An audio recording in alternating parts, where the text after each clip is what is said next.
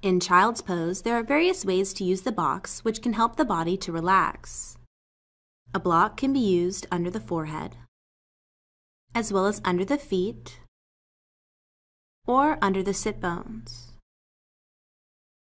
When in butterfly or cobbler's pose, the knees or thighs locks, which allows the body to relax deeper into your stretch.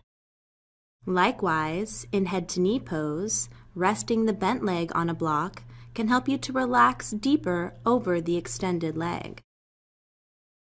A block can also offer the body something to reach to, if bringing the hands or feet all the way to the mat is uncomfortable or brings the body out of alignment. In revolved wide legs standing forward fold, the hand can be placed on top of the block instead of on the mat. This modification can also be used in extended triangle pose by placing the block behind the ankle to support the palm or fingertips. This also helps to keep the upper body aligned over the hip. In downward facing dog, the heels can reach back to a block in the event they don't comfortably touch the mat.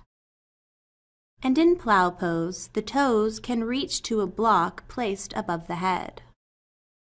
In addition to offering support and helping the body to relax, blocks can also be used to help deepen your stretch or build strength within the body.